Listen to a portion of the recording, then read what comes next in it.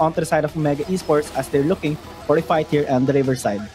You have the Gatling gun being used by Talon. That's going to be Talon connecting on to two champions. Exxon is the middle of everything. That is going to be the charm connecting as well. But you have, oh no, Arise being taken by Exxon. That's going to be the first blood going over to Liyab Esports. Now stronger. I thought he was about to be away, but that's going to be the kites coming in from right the boy. Rengar gets taken out by Impressive. That is going to be the kite going over to Varus. Dude, getting objectives like Drake's, Repel, the Repel later, of course. And you also have your but that's going to be the Monsoon being popped, but he got rooted. That is going to be the charm connecting coming in from Exxon as well. That's going to be impressive. Very good position to actually start this Rift Herald, which will respond in a few seconds. But that arrow.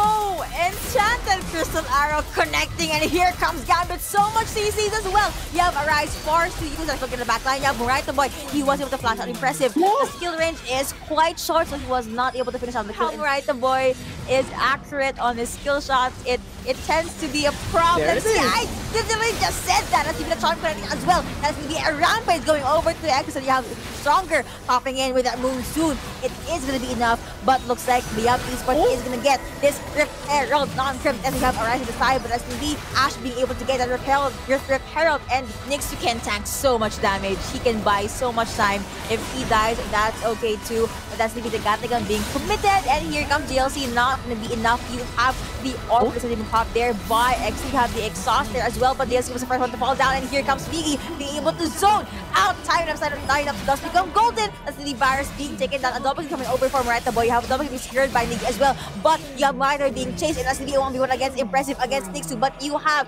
Miggy at the side. Will you jump? That's the Ash being taken down. Still, 1v1 is going to be up, but that is going to be Impressive being able to jump out of there and was able to save himself, but no, he went back, and now Nyxu arrows all around. You have JLC already targeting.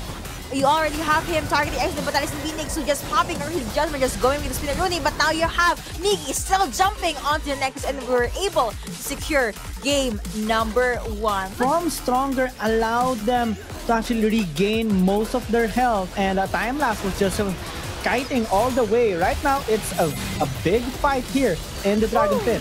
GLC was in the middle of that, but Liyab was able to secure that Infernal Dragon. The charms did connect. That's why he was not able to move. That's why GLC was not able to move. That is going to be Jana defaulting to their very by the book rotation. That's going to be the charm connected, but you have J4 with that jump in, but he was the one that got bursted down.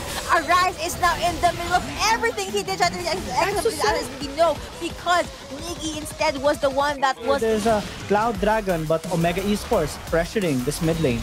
Ooh, he does become rooted, and that is going to be the charm and the enchanted crystal arrow connecting. A lot of ultimates actually went over to Impressive. He did not move there, but that's the silence connecting onto Arise right here.